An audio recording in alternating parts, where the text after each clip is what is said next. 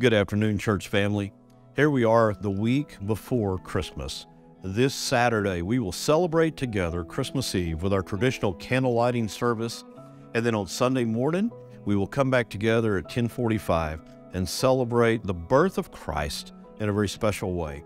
I'm excited about the fact that this year, Christmas actually falls on a Sunday, so we get to come together for that hour and celebrate what God did for us so many years ago in that manger in Bethlehem. Through Advent, we've talked about how Christmas it brings us the hope that we have because of what Christ has done for us. We have peace that comes through Christ. We find joy that's immeasurable, that can't be found anywhere else outside of Christ. In the fourth week of Advent, we celebrate the theme of love. And out of all of the themes of Christmas, love is most central to what took place in the manger that day. Over the last several weeks, we've been looking at 1 John in our Sunday morning worship service, studying through that book that John wrote to the early church. And in that book, in chapter 4, John gives us this expression of who God is and God's love for us. In chapter 4, verse 9, he says, God's love was revealed to us in this way, that God sent his one and only Son into the world that we might live through him. God wanted us to know how much he loved us, and so he sent us Jesus. That's the message of Bethlehem. That's the message of the manger. It's the message of God's love for you and I. You know, I love Christmas. I love the lights. I love the memories. I love the food. I love the celebrations. I love the Christmas trees. I love the season. I love the fact that people are talking about Jesus who don't even really know who he is. I love Christmas. And we throw that word love around in a lot of different contexts, a lot of different ways. But there's no greater picture of love than what God showed us when he sent us his Son.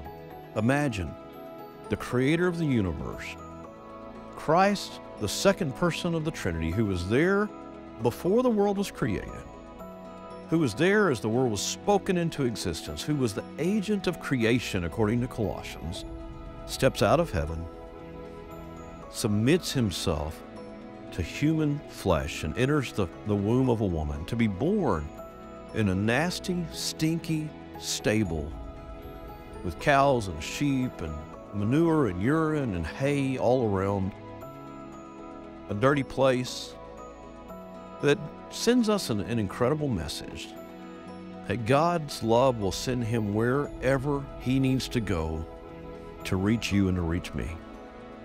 His message first came to the shepherds out on the hillside, not to the kings, not to the priests, to the preachers, the prophets. His message came to the shepherds. God wanted us to know that he loves each and every one of us, and he would go wherever we were to meet us there that we might come to him.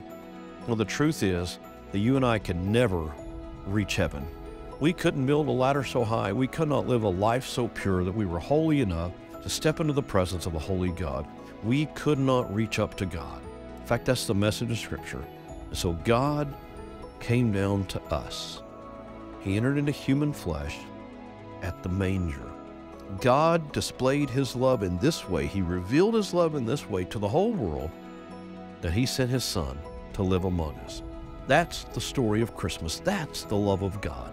But God's love didn't stop there. John goes on to say in the next verse, in this way, God sent his one and only Son into the world that we might live through him. But love consists in this, not that we loved God, but that he loved us and sent his Son to be the atoning sacrifice for our sins.